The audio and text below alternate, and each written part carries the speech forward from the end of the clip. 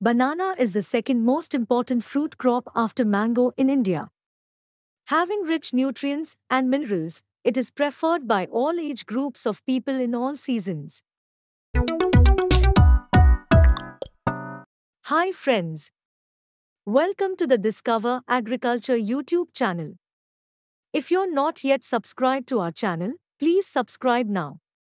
Selection of a variety for a specific agroclimatic situation, its spacing, planting materials selection, nutrient management, reduction of post-harvest losses, diseases, and pest management are important technologies for this crop. Spacing for the Cavendish banana is 2 meters by 2 meters, and for remaining all banana varieties it's 2.2 meters by 2.2 meters. The recommended dosage of nutrients for the banana crops is 16 tons of FIM per acre. The recommended dosage of NPK for tissue-cultured bananas is 200 grams of nitrogen, 100 gram phosphorus, and 300 gram potash per plant. For suckers, it is 175 grams of nitrogen, 105 grams of phosphorus, and 220 grams of potash per plant. It has to be applied in 4 split doses. Banana Special. The Banana Special is a micronutrients formulation from ICAR that is essential for crops. The dosage is 5 grams of Banana Special per liter of water with shampoo sachets and 2 lemons for 20 liters of solution. It is recommended to canopy spray 5 times. The first can be taken up in the 5th month of the crop. Second spray at 6th month.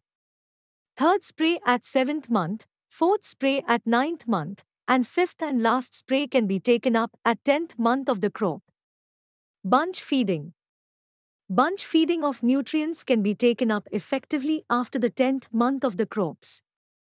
Bunch feeding nutrients will definitely enhance the productivity of the crops. After full emergence of the bunch, use 7.5 grams of sulfate of potash, 7.5 grams of urea, and 500 grams of fresh cow dung in 100 milliliters of water. Stir it well and take it in plastic sachets. Mix all ingredients thoroughly. Cut the main flower at a 60-degree angle, leaving 9 inches from the bunch. Tie the entire sachets to the cut portion and leave it for 15 to 20 days. All the nutrients will be absorbed by the bunch.